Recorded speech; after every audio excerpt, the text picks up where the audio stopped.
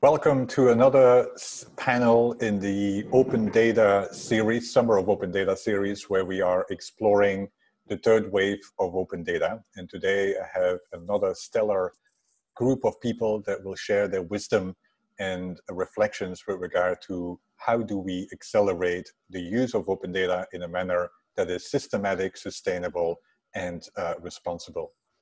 Just as an introduction, the Summer of Open Data is a production by the Open Data Policy Lab, together with the Open Data Institute, the Open Data Charter, Data GovHub at Georgetown, and BrightHive as well. And when we use the term the third wave of open data, we are specifically interested in making progress in 4 areas. The first area is really trying to understand how do we accelerate the use of open data and the sharing of open data at the subnational level. Second area that we are interested in and that we are exploring throughout the Summer of Open Data is how can we also accelerate private sector data being shared in a responsible and sustainable manner with those that could improve their decision-making in the public interest. Third area is really about how do we establish a data responsibility framework and set of frameworks to do and accelerate the sharing of open data in a responsible and ethical manner. And then lastly, we are also interested in how do we advance the concept of publish with purpose, where we not only focus on the supply, but also really take into account the demand for open data in order to match demand and supply in a better, more superior way than we've done in some of the earlier waves, perhaps, of open data.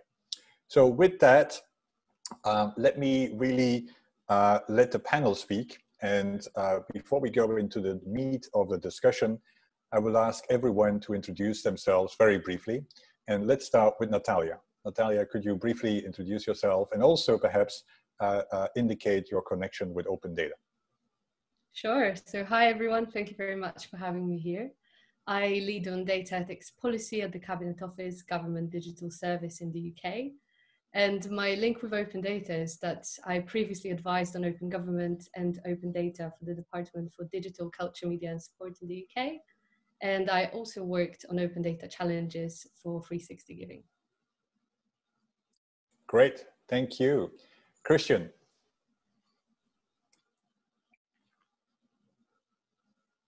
You're muted, Christian.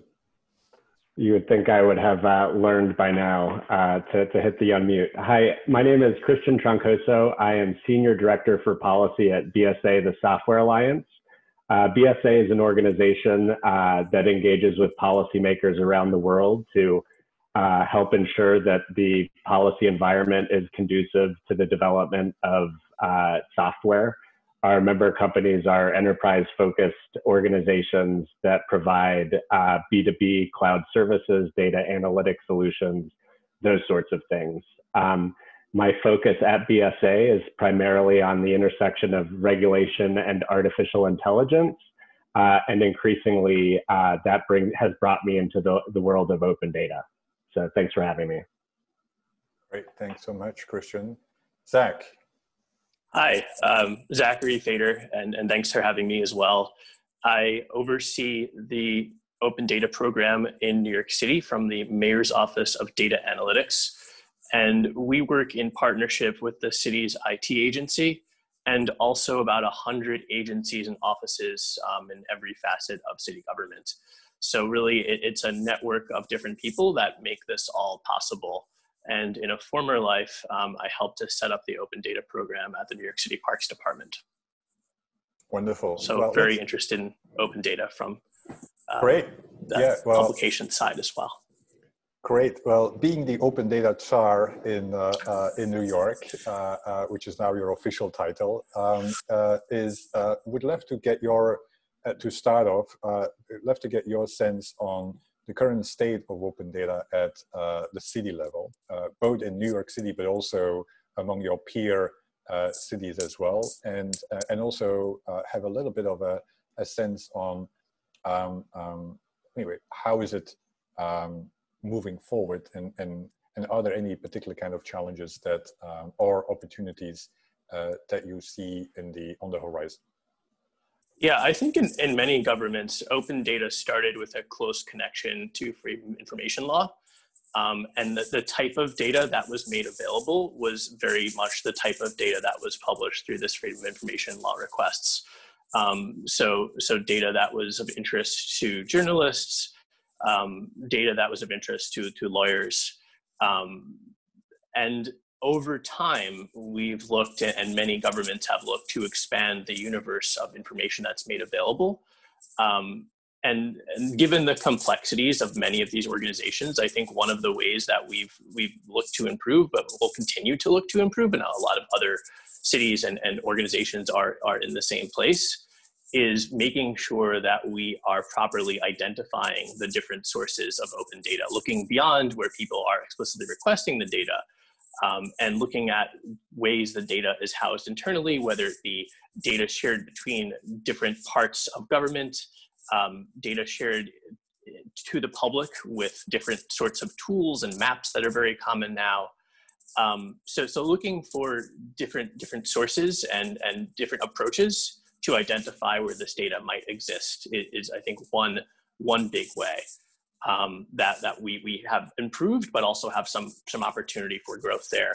I would say a second is thinking beyond the data itself, and realizing, and this is something that we've realized, but again, is something that we'll continue to work on, that the documentation and the context of that data is as critical for data use as the provision of the data itself. Data absent that context is not very helpful, and one of the main things that government staff need to do is basically translate the information that they know in their daily lives, interacting with, producing with, making decisions based on that data, to the general public.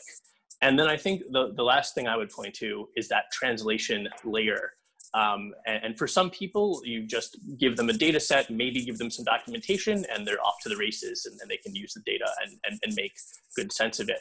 But for most people, especially if they're not experts in the particular subject, even with the best documentation, they're just not going to be comfortable interacting with 1 million rows plus of tables. So having that information presented in different ways, through different tools, through different dashboards, through maps, as much as we can make that data visual, that's something that we really need to do more of, or need to continue doing. Yeah, that's very interesting. And I do want to also have you reflect a little bit about, because New York City is kind of unique in the sense is that it does have a legal mandate to open up data. And so we'd like to have you a little bit reflect on whether this is helpful. I know there might be limits in your reflection here, but also, anyway, so to what extent is it important to actually have a legal mandate to, as you said, once you have identified data, to really engage in actually making it open in a way that provides both context and insight? Yeah, I think to your point, the identification and just the rote publication of the data is really the starting point. And it's only where you get to actual meaningful use and reuse does the data become powerful. And with that, the legal mandate, I think it generally behaves as an important backstop to the work that is being done to expose this important public data. So having something to point to that is codified in the law just helps to clarify what the requirements are, but also frankly helps to set priorities to a certain degree, because with this now required by law, it becomes something that people have to pay more attention to. There are many things that government does that are very important and crucial, and the making sure that open data receives its due is one of the effects of laws like the one we have in New York City. Great, thanks. Let's go to Christian, and Christian has done a lot of thinking about open data, but also about one level of open data that quite often doesn't get as much attention as data at the national or even at the city level, which are of course the states and in some countries provinces. So tell us a little bit, Christian, about your work around states and what your assessment is of open data at that level, but also picking up with what Zach was mentioning with regard to the legal framework. You've also done some interesting work on how that might look like at the state level. Yeah, so thanks, Zach, for those great comments. You know, it really is just somewhat of a revelation. I think that people are surprised, maybe surprised to learn that, you know, a lot of cities and municipal governments are the ones that are really leading in this space. I think those of us who have been in the open data circles for a while know that, but I think those who are new to the space are a little bit surprised that, you know, New York City, for instance, is way ahead when it comes to this stuff, even compared to the federal government.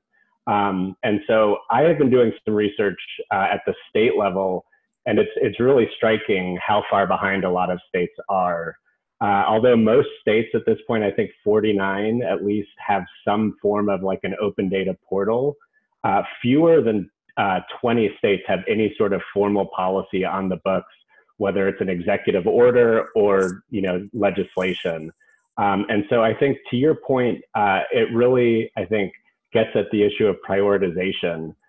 These states that have open data portals but really have no policy underlying those portals, you'll tend to see a portal that is pretty malnourished, not very usable, and not very responsive to the community of users who would otherwise engage with the data that's being made available. So my organization, you know, I got experience working on open data legislation over the last few years at the federal level, where we were successful in helping get the Open Government Data Act signed into law last year after a years-long effort in partnership with a lot of other organizations. So we're hoping to sort of replicate that success on the state level, and so are undergoing a process of evaluating sort of what states we should focus on. And so as part of that effort, have been doing this research just to see what the lay of the land is. So, you know, we'll pause there for a second, but yeah. Yeah, that's great. And I also would like, Christian, if you don't mind, like to ask you as the, you know, a senior policy person at the BSA Software Alliance, anyway, so what's the value proposition of open data for an association like yours? And, yeah, sure. and I think, anyway, it might be interesting to understand, anyway, so why is this a high priority within BSA? Yeah, I think that there are a number of reasons. Certainly, a lot of the companies we represent are on the leading edge of developing AI. And so access to data is, of course, a huge priority. And there are strategic data sets at the federal level, the state level, and the city and municipal level that are really helpful for some of those developments. But beyond just developing their own AI systems, the companies we represent also provide data-enabled services. So the return on investment for the products and services they offer their customers is enhanced when their customers have access to more data. So there are like a number of levels on which, you know, from a corporate perspective, there's a lot of interest in open data.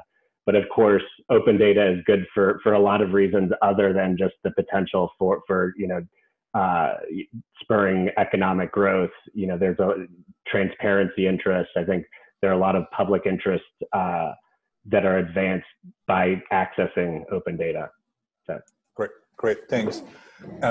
So Natalia, I know you've done a lot of work on open data, but also, of course, quite often there are valid concerns with regard to how data is being used and being shared. And I do feel like the UK has been at the forefront of, especially within government, at the forefront of really thinking about the ethical implications of using data and even sharing data between agencies, which I think is kind of an interesting, of course, use of open data. Quite often we forget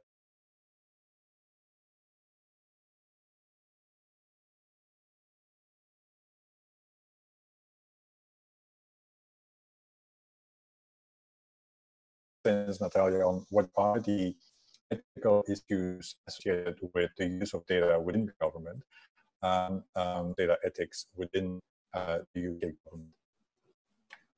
Sure. So first of all, thank you. I'm glad to hear that you think the UK is doing quite well on this agenda. That's great.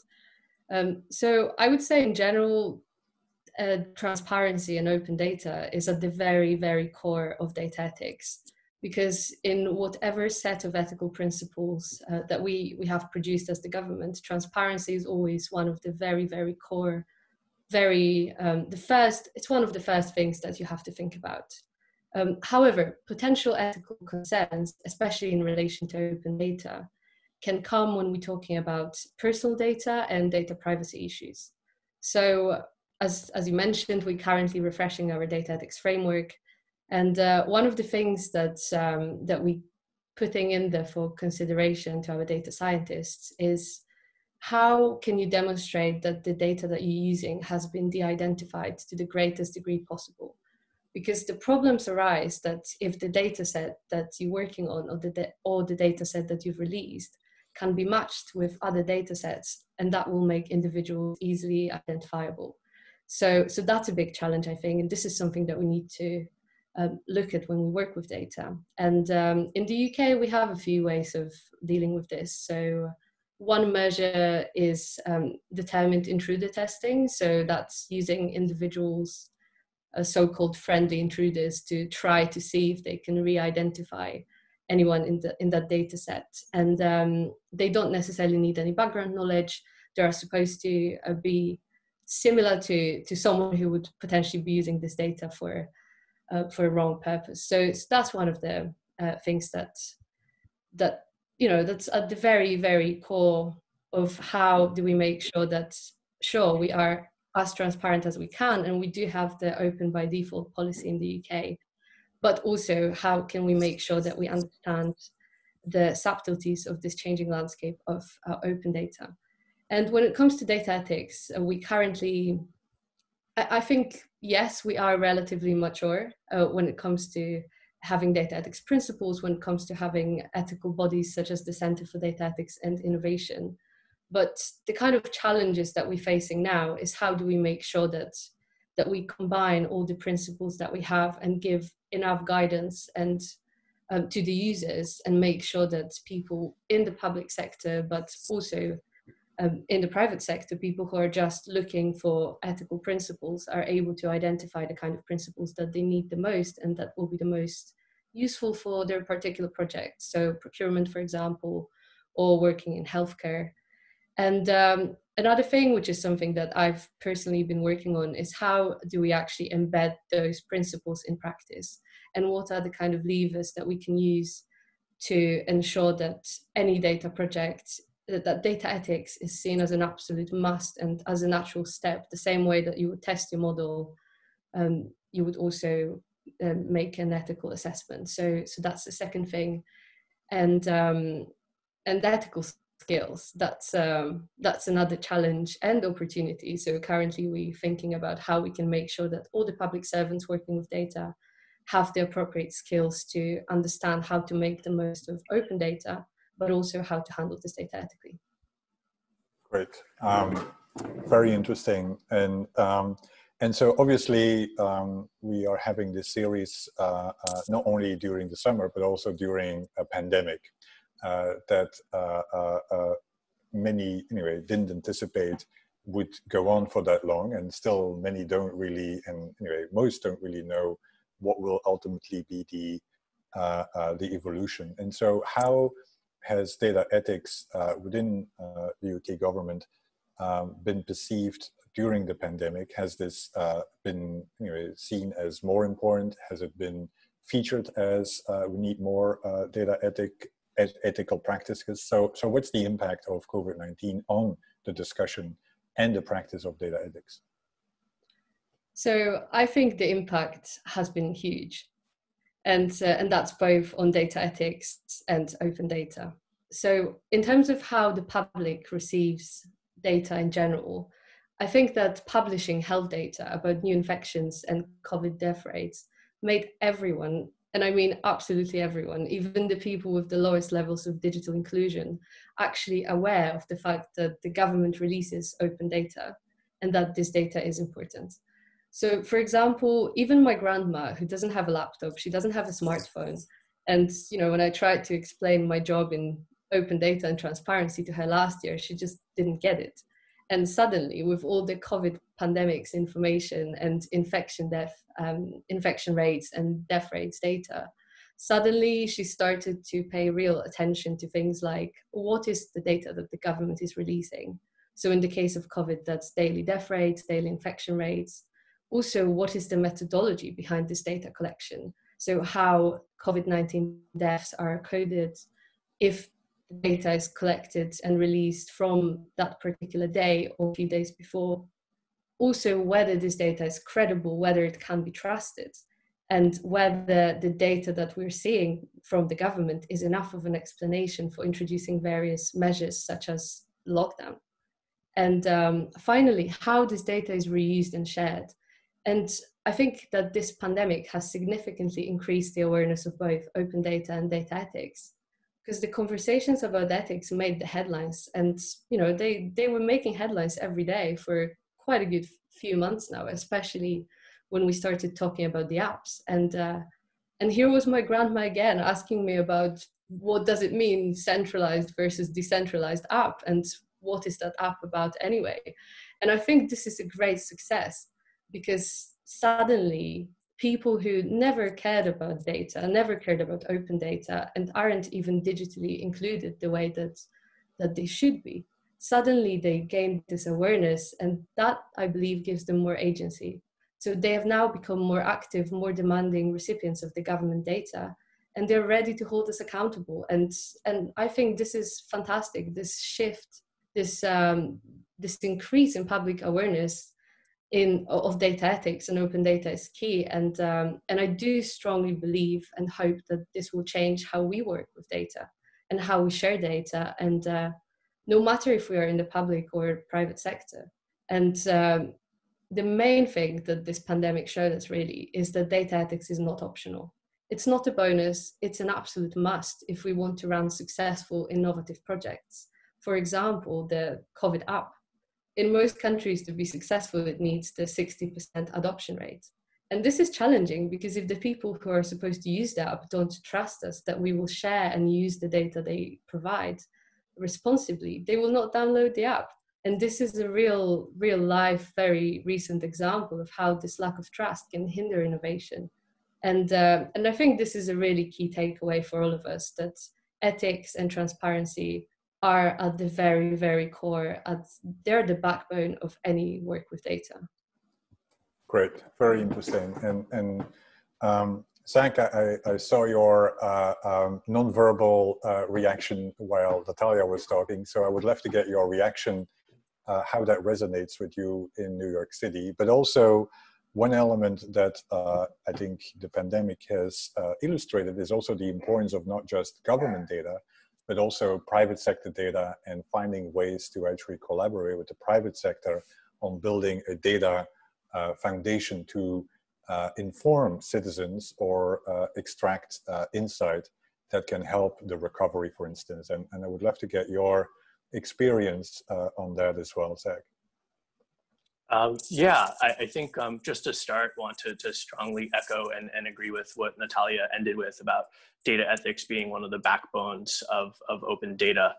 And we have worked with the city's chief privacy officer, and similar to the way where we have someone who's responsible for open data in the different agencies and offices throughout the city, we also have an equivalent privacy officer who looks at those ethical concerns in tandem with the people who create the data, in tandem with the people who publish the data.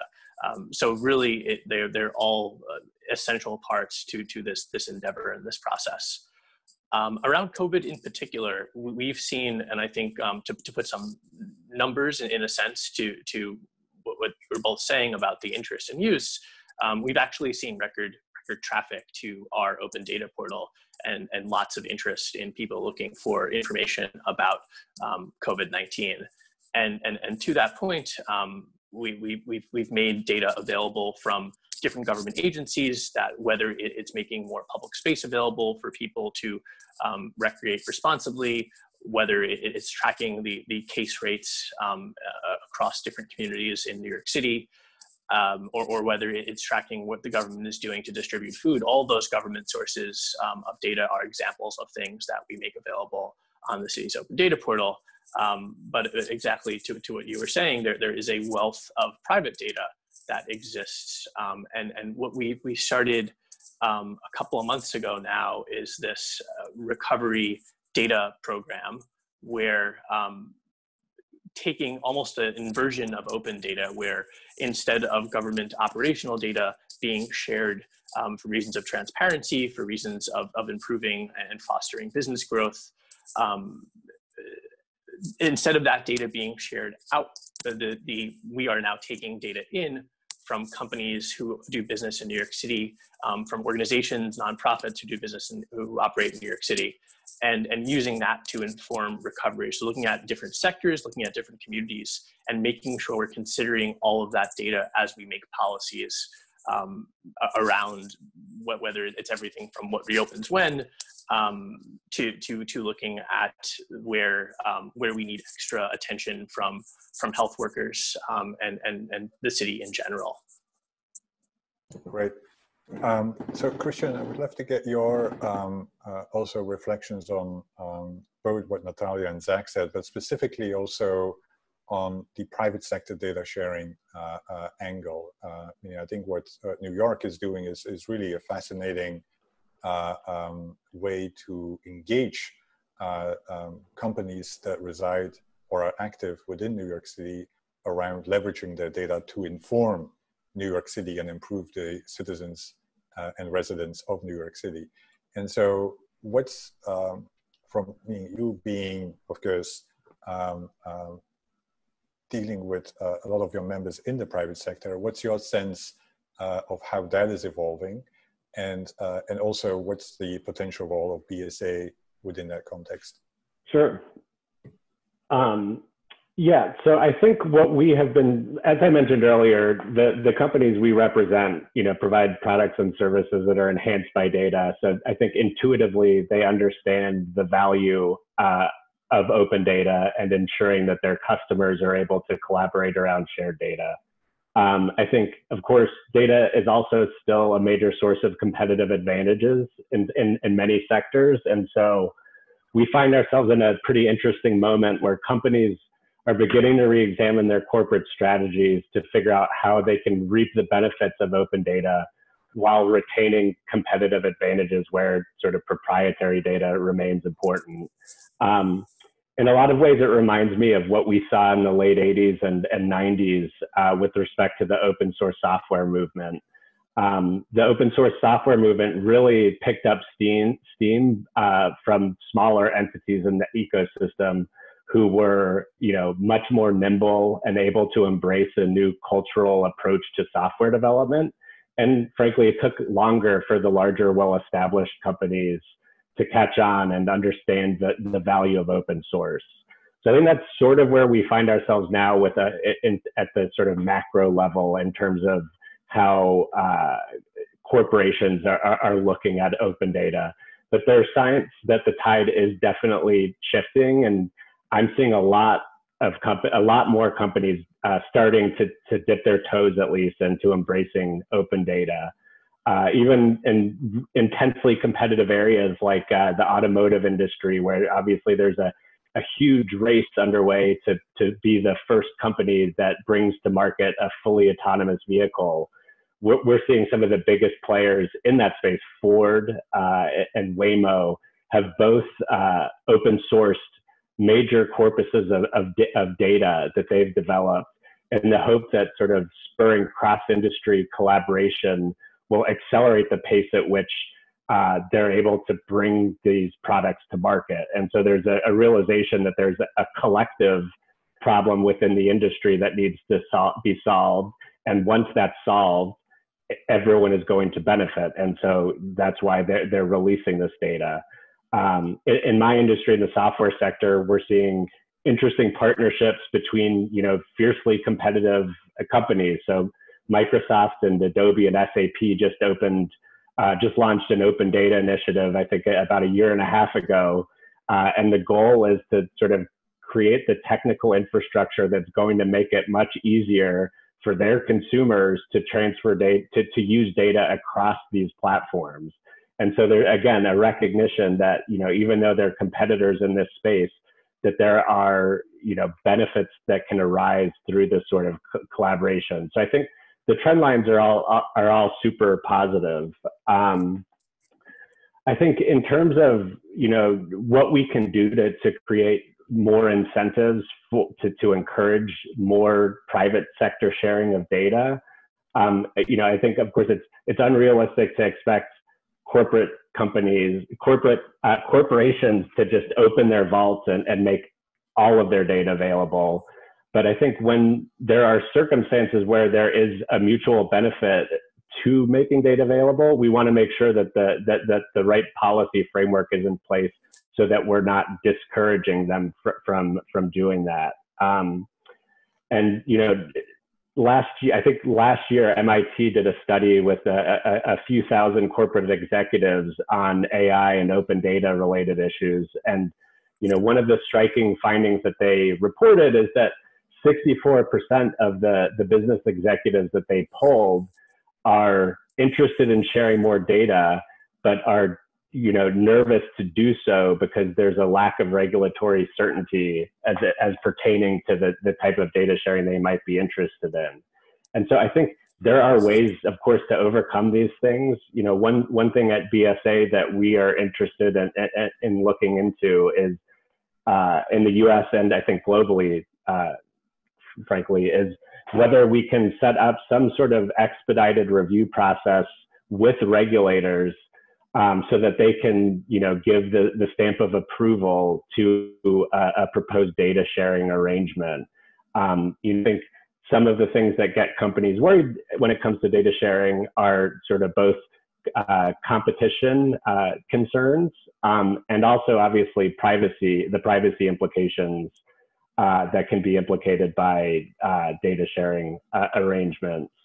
I think beyond just like the policy space, the other factor that's going to be a real catalyst for more private sector data sharing is the development of scalable data sharing tools that are just going to make it easier and less expensive for organizations to collaborate around shared data. So one area in particular that we've seen a bunch of progress just in the last year or two pertains to the development of standardized data licensing agreements. This sounds super boring, but a real impediment to data sharing has been that the way data is licensed online right now, it uses terms that are just there's no standardized terminology, and when a license defines use, it can define it in a way that does not really account for today's modern technologies. So there are several organizations and players that are trying to help resolve this issue, much as sort of standardized open source licenses were a key to the growth of the open source industry. I think standardized data licensing agreements may play a similar role here. Microsoft has been developing a series of model license agreements. The Linux Foundation has a new community data license agreement that's quite good. A few Canadian researchers and at Element AI have created what they're calling the Montreal Data License. All of these things do the same thing. I don't think we're ever going to get to a place where there's only one type of data license agreement, but the goal is to have tools out there for companies that don't have giant legal departments to make it easy for them to license data in ways that that provides predictability for them. And so I think standardized data licensing agreements are going to be key. And then I think the other, from a technical side, the continued innovation around data sharing platform technologies is going to play a big role here too. there have been tremendous advances in differential privacy and federated machine learning, which are technologies, we could have a whole separate webinar on these technologies, but essentially what they do is allow for organizations to collaborate around data without actually exposing the data itself. And so, Intel has recently, for instance, launched a federated machine learning platform, and they are piloting it with 30 research hospitals who are jointly developing an AI system that's going to help radiologists detect early stage brain tumors. This type of research has been inhibited in the past because of health privacy laws that make it very difficult to share any health records.